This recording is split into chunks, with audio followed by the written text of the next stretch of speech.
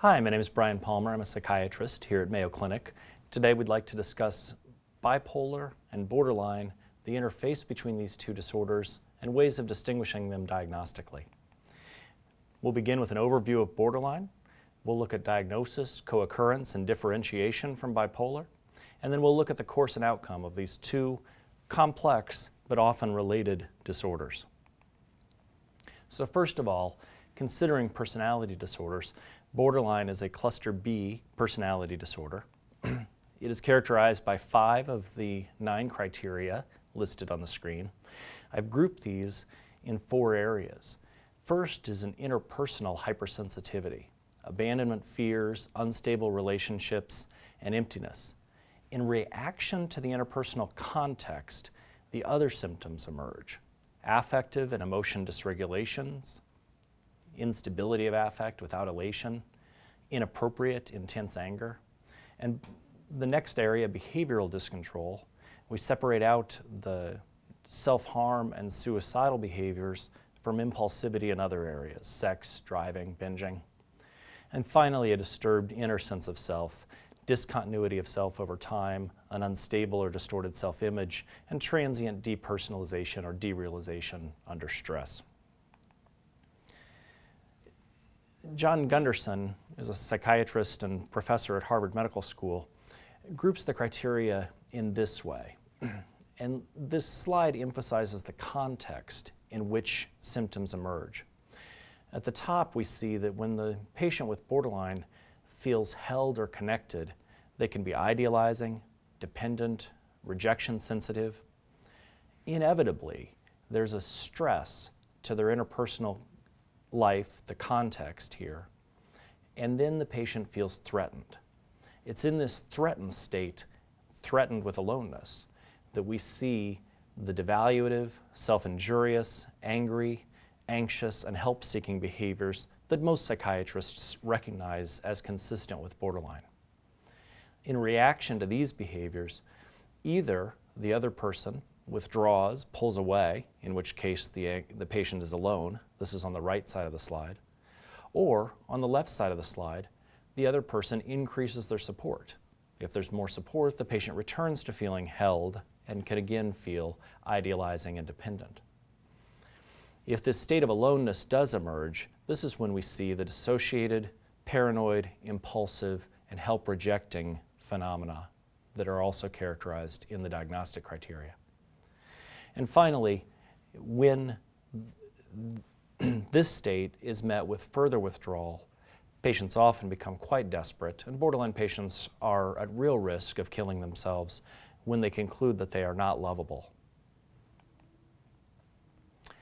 Borderline is common in the population, 15 to 20% of clinical samples in psychiatric practice, and approximately 5.9% in the general population. I included a question mark there because that actually comes from the largest door-to-door study, the National Epidemiologic Survey on Alcohol and Related Conditions, but it hasn't been seen to be quite as high in other samples. It's more female in clinical samples, although the gender breakdown actually changes in community samples, and the disorder tends to be more balanced among men and women. And it's highly heritable. It was questioned whether the heritability was a result of independent inheritance of each of those 4 phenotypes that I described earlier, the 4 groupings of the diagnostic criteria. It turns out, however, that a single latent factor most likely accounts for the co-occurrence of all 4 of those parts, and that's been true across 2 twin studies and 1 family study in recent years. This is often very underdiagnosed and misdiagnosed. For example, 40% of patients who have borderline but do not have bipolar have been previously inaccurately diagnosed with bipolar. We certainly have seen that in clinical practice here.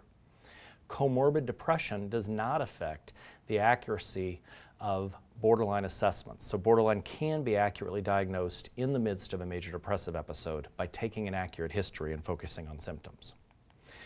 Now here's where it starts to get interesting, is with the overlap with bipolar. As we consider bipolar, especially bipolar 2, we think of an illness that is characterized by periods of sleep-deprived energy enhancement, hypomanic periods, and depressive periods. But those of us in practice are well aware that there's high levels of comorbidity.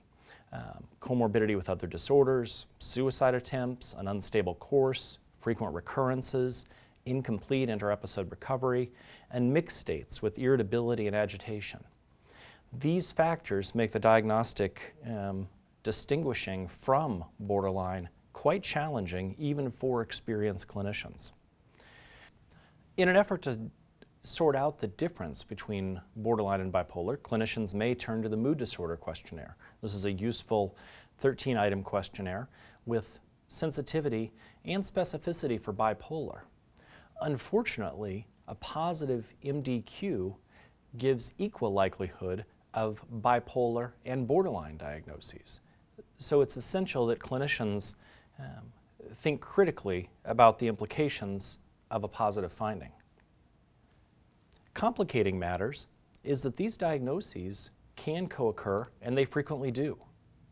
In the Collaborative Longitudinal Personality Disorder study, a large multi-center study with 196 borderline patients, 19.4% had bipolar at the time of study entry.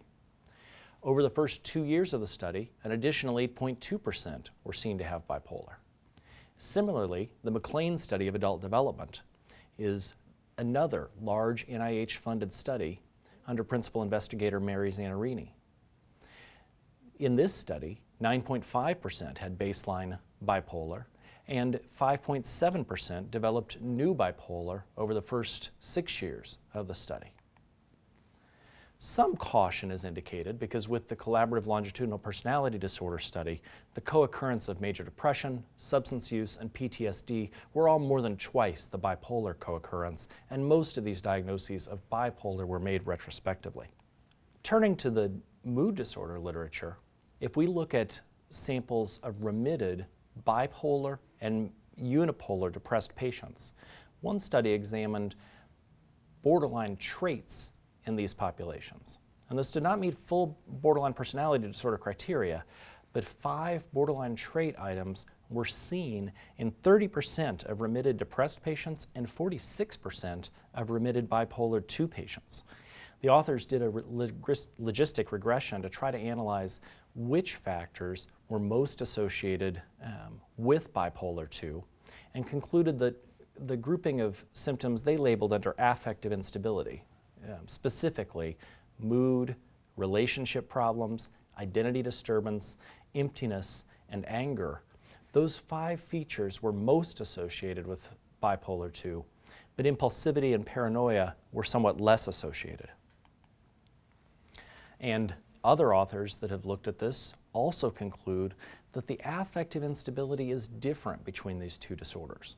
Bipolar II, more likely to see depression, elation, and shifts between depression and elation, whereas borderline is more likely to present with anger, anxiety, mood reactivity, irritability, aggressiveness, and impulsivity. The key feature in distinguishing between these two disorders is context. Thinking interpersonally for borderline can really help the clinician understand the difference. Abandonment, intolerance, and self-injury in reaction to the interpersonal context are key discriminating features for borderline. Irritability and anger with activation of the attachment system rather than with strangers. These are the features that should make you think borderline.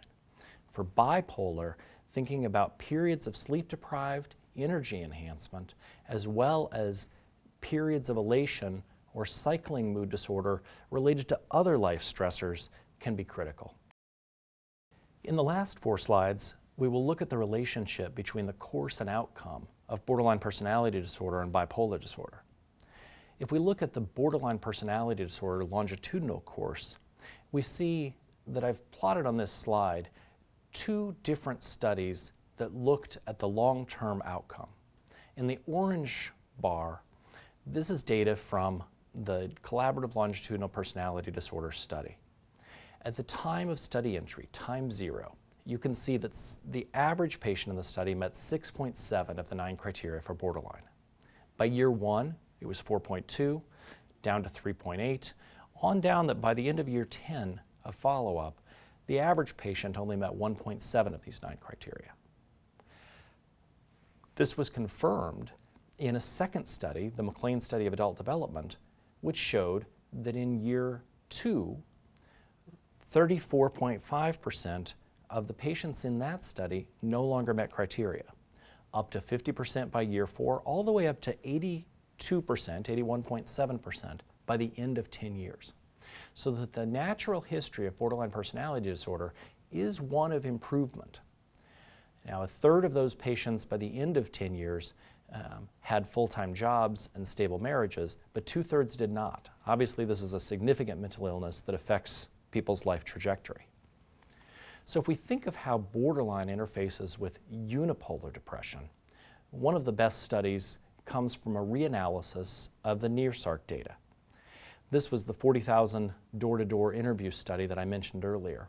And Andy Skodal and his colleagues found that 15% of patients in that study had persistent depression between the initial interview and the re-interview 3 years later. 7.3% had a recurrence of the depression. The question was, why did that depression persist over 3 years?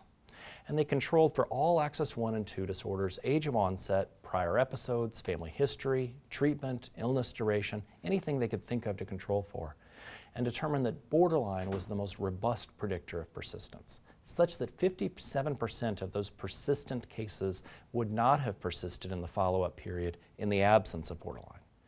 So we can conclude that unipolar depression remains treatment resistant until borderline improves. Borderline has a highly negative effect on unipolar depression. What about bipolar and borderline? A reanalysis of the CLIPS data suggests that there is actually no impact of bipolar 1 or 2 on the borderline course in terms of remission, functioning, or treatment utilization. This is the same thing they found with unipolar depression. Depression and bipolar don't tend to impact borderline very much, and that new onset bipolar was not a borderline evolution.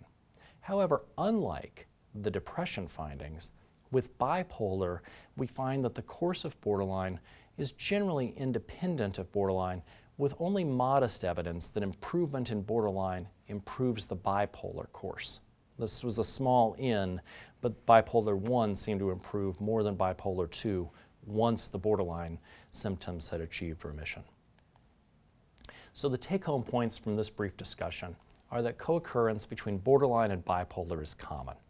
Borderline is often undiagnosed and misdiagnosed, and that the interpersonal features, the context, really help distinguish and discriminate diagnostically between these two disorders.